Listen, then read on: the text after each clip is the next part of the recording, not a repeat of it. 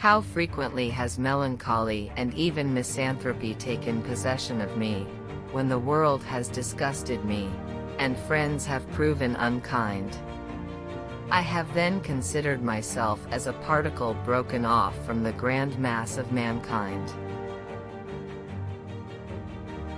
My dreams were all my own, I accounted for them to nobody, they were my refuge when annoyed, my dearest pleasure when free.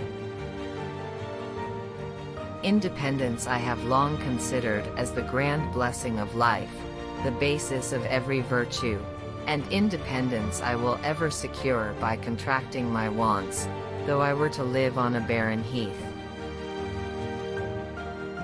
It appears to me impossible that I should cease to exist, or that this active, restless spirit, equally alive to joy and sorrow, should only be organized dust, ready to fly abroad the moment the spring snaps, or the spark goes out, which kept it together. Surely something resides in this heart that is not perishable, and life is more than a dream.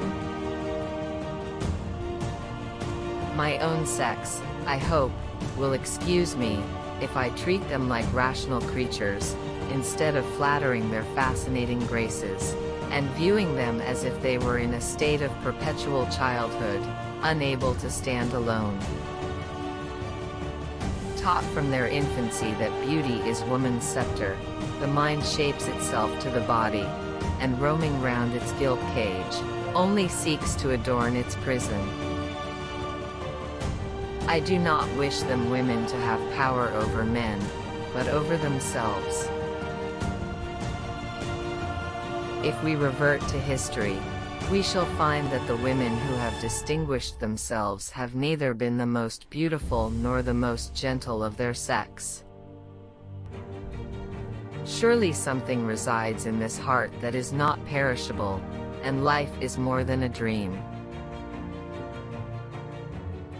I love man as my fellow, but his scepter, real or usurped, extends not to me, unless the reason of an individual demands my homage, and even then the submission is to reason, and not to man.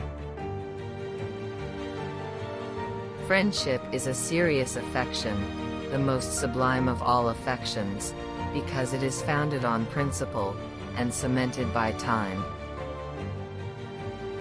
Strengthen the female mind by enlarging it, and there will be an end to blind obedience. Simplicity and sincerity generally go hand in hand, as both proceed from a love of truth. No man chooses evil because it is evil, he just mistakes it for happiness, the good he seeks. It is vain to expect virtue from women till they are in some degree independent of men.